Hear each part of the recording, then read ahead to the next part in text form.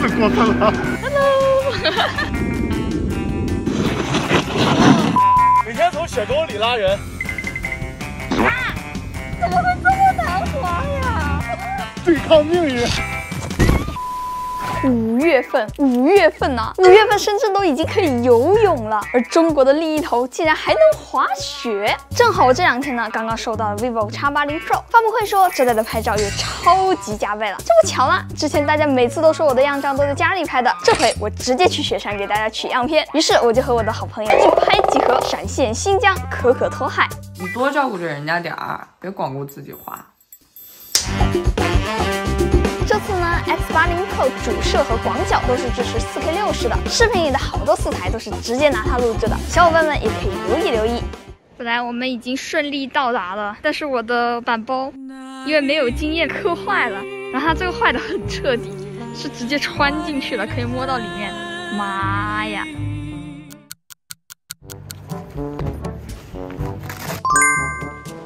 路上真的是要被这里的景色给震惊了。原来以前小时候在电视上看到的大蓝天、大草地是真实存在的，路边就有好多牛牛羊羊，看起来就很好吃。真可谓5月天山雪，无花只有寒。第一周，什么情况呀？撞到了。撞到啥了？对面撞到了。对。我的天哪！ 我的天哪！鬼知道我们经历了什么？我坐在副驾，没死就是福，好吧？没死就是福。事故的原因呢，是因为对向的车辆盲弯借道，对面的车撞得更惨，支离破碎的。瞧，这是咱的车耳朵。哇哦！医生，你看这还能抢救一下吗？大难不死，明天下雪。终于呢，我们还是被接到了酒店。这边有一些老鹰在天上飞，然后呢，这边是雪山和雪山底下的大巴。那么大家猜猜看，现在是几点呢？现在是晚上8点啦，这天还没有黑呢。我已经收拾好了，现在去叫切里，1秒到达。切里，我们现在正在准备吃早餐，然后待会儿就冲上雪山。 这里说的对。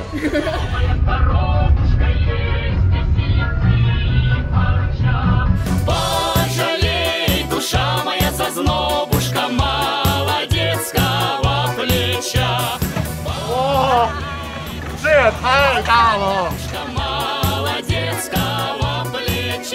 我刚刚发现一个很搞笑的事情，我戴着头盔才跟055的这个雪板一样高。 你们现在是不是又要在弹幕里面鉴定一下我到底有多高了？薛定谔的身高，我到底是2米呢，还是只有1.5米呢？上次你们说我只有1.4米，1.4米过分了，这个雪板1米。那我们现在就一起出发吧！这个大粉太爽了！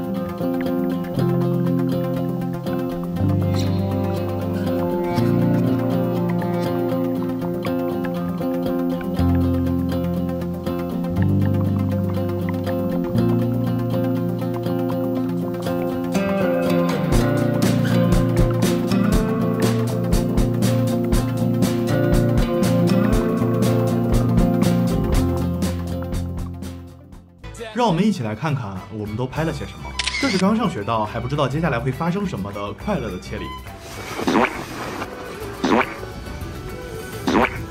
从这条道下来，然后我才告诉我这条是高级道，我就说怎么会这么难滑呀？切里经过50米摔20跤以后，彻底躺平，对抗命运。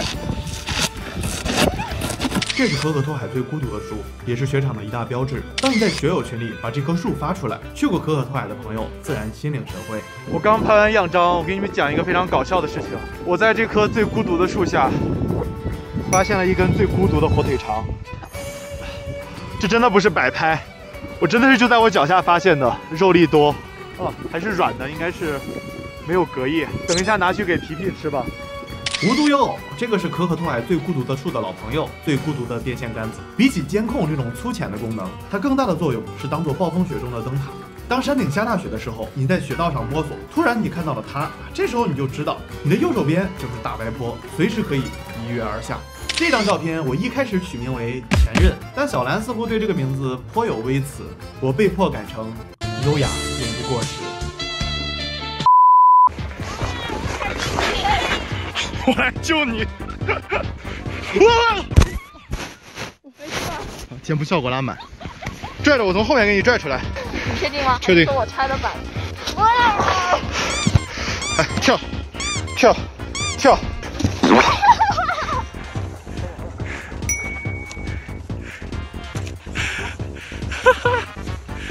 又拉了一个，每天从雪沟里拉人。哦。这边是野雪的小树林，就是你随手就可以弹一个小雪球，非常的好。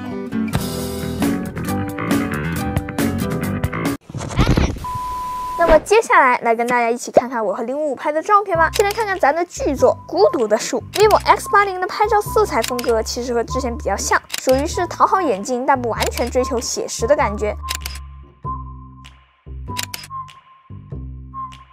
这次 X80 拍摄上有一个全新优化，他们管这个叫白加黑减。在雪景的时候效果就很明显了，很多手机拍摄的 HDR 照片就会把这个暗部拉得很开，照片的整体感觉就是细节很多，层次感很强。但是人眼看起来的时候，其实并不会这么脏。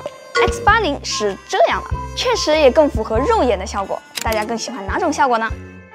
还有就是像雪场这种场景，其实白平衡容易不准确。如果要比较的话，这个场景下 X80 Pro 的白平衡更接近真实的颜色。这次我觉得 X80 最强的点反而不是素质有多强，而是这个 HDR 照片预览。这么多年了，大家每天都说着 HDR 照片，但是其实相册里面最终保存的还是一张把 HDR 信息压缩之后的普通照片。然后现在 X80 Pro 上可以看到真正的 HDR 照片了。这个功能其实之前在 iPhone 上就体验过，它能真正用上这块屏幕的亮度和对比度。X80 Pro 是第一个支持这个功能的安卓手机，肉眼效果是真的超级明显，但是在这个 SDR 的视频里面不怎么能展示得出来，只能简单对比一下。建议小伙伴们呢可以线下去试一试这个效果。还有一个很酷的，但是在新疆没有办法给大家展示的功能，拍照里面有一个蔡司 Cinematic 风格，我让我妹千层来给大家展示一下哦。大家看这个画幅比例是不是一下子味儿就来了？照片里面也可以调整风格，甚至可以让这个郊外模拟不同的蔡司镜头，那种悬焦都可以给你模拟出来哦。我来新疆的这几天呢，根本没有晚上，我睡醒的时候是白天，我准备睡觉的时候还是白天。终于在那天回来的时候，我看到了久违的星空啊！我看到了北斗七星在那里，我已经好多年没有见到北斗七星了。我用手机给大家拍一个，来考考你们能不能看得出来哪一个是北斗七星呢？不过有一个提醒。X80 Pro 默认会打开这个夜空增强，它会给天空加上一喵喵的蓝色，不过有时候效果会有一点点的违和。如果不喜欢的话，就可以去设置里面把夜空增强给关了。好，现在压力给到了055这边，我来做一个最后的总结。如果让我用一个具体的词来形容 X80 Pro， 我觉得是克制。在我们出车祸的可可苏里湖旁，我拿出 X80 Pro 去拍摄远处的湖面，我当时的原话是：操，这好 iPhone 啊！它没有以往的那种过度锐化，就是所有物体的边缘都对比度非常高，整体的饱和度也非常高，而是自然的、准确的，更接近我肉眼所看到的样子。可能这就是蓝厂对于影像驾轻就熟的一种表现吧。这次和切里的滑雪之旅虽然有点过于短暂了，但真的会记一辈子。毕竟也没有多少人会在中国的版图边缘行驶的时候突然被撞出安全气囊。当然，在记忆深刻之余，依然有很多遗憾，比如切里目前还处在一个滑雪的入门阶段，这次没能和我一起体验从大白坡50厘米厚的大粉雪一跃而下，也没能一起从覆满野雪的小狼王山脊滑向充满未知的树林。但是切里说了，回去苦练，下次一定。所以各位，你们手中的硬币，就这次一定吧。新疆是一块非常神奇的土地，过去有阿依果子矿洞这样珍贵的矿产资源，为两弹一星建设偿还苏联债务做出了重要贡献。今天有优质的棉花、高品质的水果，还有夏天的大粉雪。不管是地上还是地下，过去还是今天，都在喂养着我们。当我离开这里的时候，又想起刚到新疆的那一天，我们走出阿勒泰机场。切里指着对面的路牌让我看，那上面写着各民族要像石榴子那样紧紧抱在一起。我说有一说一，确实。